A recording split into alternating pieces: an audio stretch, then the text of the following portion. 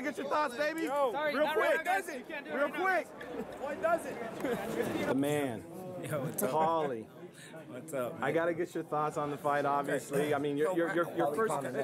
Tell me what you saw as far as the fight. Okay, so when I saw the first few rounds, I thought to myself, the first rounds I did with him in the first sparring session, where I didn't really get off a lot of punches, and I remember telling you, I said I wasn't in great shape. You know, a lot of times I felt like he took the first sparring mainly because I didn't throw a lot of punches. I wasn't in great shape. But when I saw Floyd not getting off a lot of punches in the early going, so I was saying maybe it was a little bit of confusion too for me. You know what I mean? Maybe a little bit of realizing, you know, this guy's not easy to time, and you got to kind of get used to him. You got to get your eyes used to him, you know. But once you do get your eyes trained to him and used to him, he pretty much doesn't win another round. You know what I'm saying? And that's kind of what started happening with Floyd as well, you know, because he doesn't have enough dimensions to him. You know, he's a little novice. Obviously, you can't expect him to have a lot of dimensions. He didn't, you know, hasn't boxed for a long time, so that's kind of normal.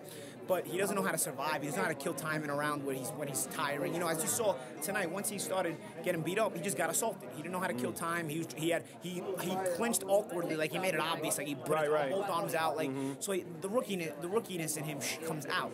So I gotta say, okay, I'll give him more credit for our first sparring. You know, because our first sparring, I at first I gave him credit. I only said he got the better of it because I didn't get off enough punches and I was out of shape. I haven't watched Floyd the first 2-3 rounds tonight. I said, you know what, Floyd didn't get off a lot of punches either in the early going. Maybe it's due to Conor more so than anything else, you know, because Floyd is in shape. But again, once you get the eye for him, there's nothing he has left. There's nothing else he can do.